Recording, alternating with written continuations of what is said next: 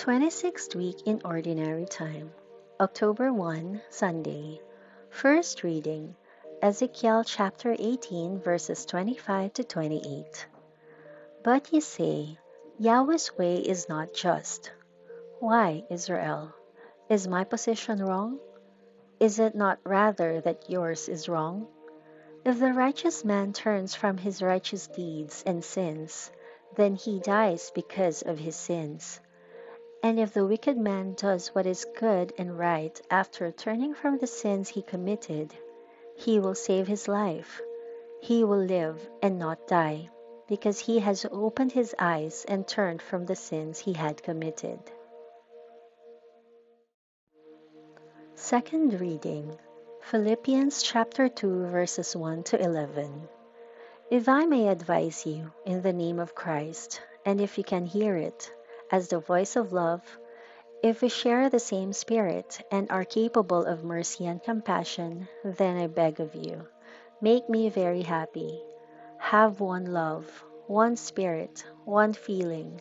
Do nothing through rivalry or vain conceit.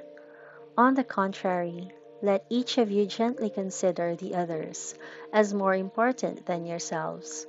Do not seek your own interest, but rather that of others. Your attitude should be the same as Jesus Christ had. Though he was in the form of God, he did not regard equality with God as something to be grasped, but emptied himself, taking on the nature of a servant, made in human likeness, and in his appearance, found as a man. He humbled himself by being obedient to death, death on the cross.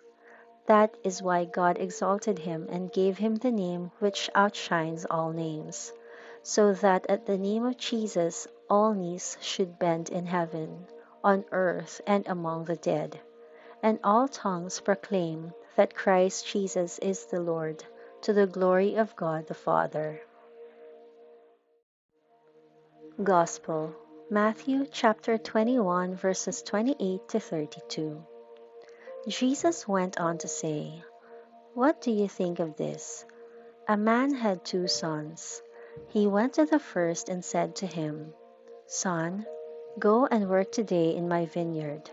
And the son answered, I don't want to. But later he thought better of it and went.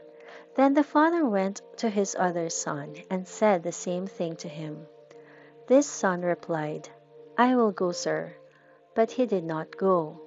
Which of the 2 did what the father wanted? They answered, The first. And Jesus said to them, Truly I say to you, the publicans and the prostitutes are ahead of you on the way to the kingdom of heaven. For John came to show you the way of goodness, and you did not believe him. But the publicans and the prostitutes did. You were witnesses of this, but you neither repented nor believed him.